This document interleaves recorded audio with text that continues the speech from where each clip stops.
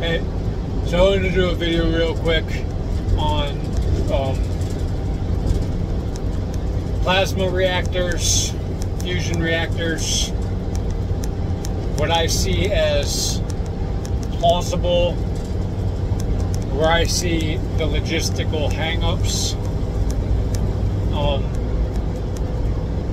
So basically, the existing technology, as I understand it, you have like the stellarator design, and then there's another design that's like a ball.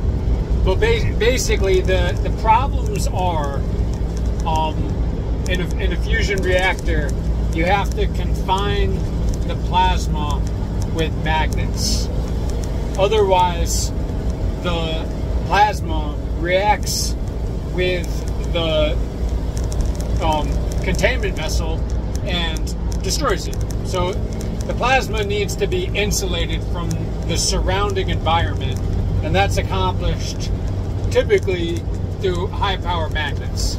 Now, there are alternative designs out there that use electricity to generate a plasma field and or plasma, and as a secondary byproduct of inducing the plasma with electricity, they are generating a magnetic field.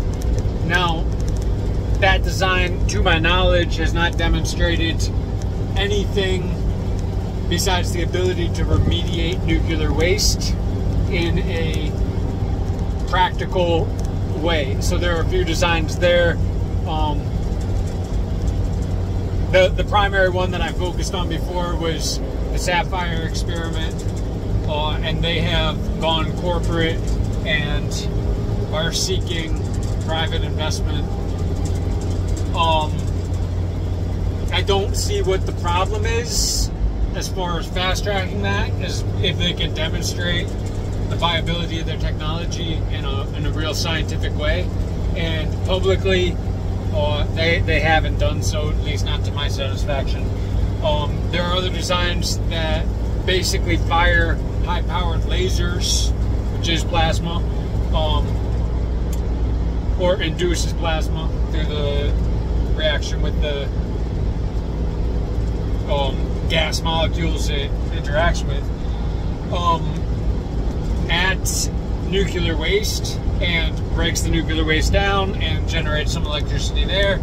But I'm quite sure that the radioactive gaseous byproducts from that are a engineering hurdle that has limited its potential in the market. So the big problem is how much energy it takes. Traditionally, this was the problem. How much energy it takes to power the magnets to confine the plasma versus how much plasma, or how much energy they can reasonably expect to extract from the plasma. And it basically has never been worth it. And then they came up with these super efficient magnets that have to be kept ice cold. And if you can imagine, from a design perspective, you want your magnetic coils, which have to be ice cold, as close as possible to your plasma. And then simultaneously, you're going to have to be extracting heat from that plasma. So you're going to need another layer between your magnetic coils and your plasma to function as a heat exchanger that is within the protective field of the magnets, but not so much so that it's destroyed by the plasma. And all while stirring the plasma, because the plasma doesn't want to stay evenly mixed, I guess is probably the way to describe it. And so they constantly have to be changing the magnetic lines of flux in order to keep the fusion reaction going. So they're having all these engineering problems, and this has been going on for decades, and it is mind-numbing from an environmentalist standpoint, because there are other alternatives that are definitely viable. But what strikes me as plausible for next gen fusion is to go really, really, really, really, really small. And I mean like 1 molecule of hydrogen being released into a microreactor that has electrically excited catalysts in that single molecule, or I guess it would be 2 molecules, or it would probably be a percentage thing, so they would probably need 4 or 6 to, you know, have a high probability of a reaction taking place. But in a very small container, where you are literally just feeding in individual molecules of hydrogen, one at a time, and allowing them to fuse in a very small container. Now, where you might gain some benefit there is capitalizing on the natural electromagnetic lines of flux that you would be generating by exciting your catalysts with electricity. The real question would be, hey, does it work? I don't know. I imagine if you pump enough energy into it, it would work. You know, would an excited catalyst be enough? I don't know. I imagine probably at a certain point of enough voltage and the right catalyst, yes.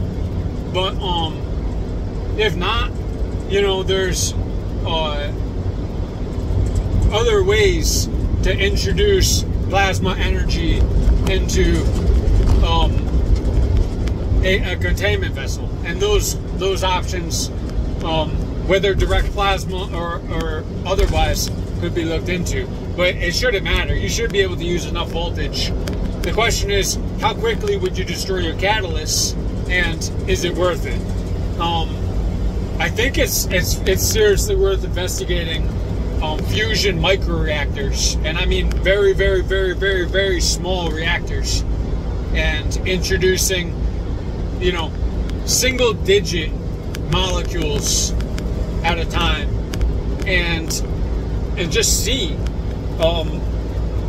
There is a balance between the mass that you are trying to fuse and the amount of energy.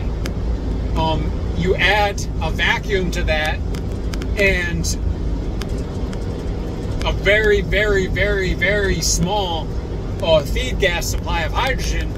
I think it's really worth serious investment at this point to start investigating fusion microreactors.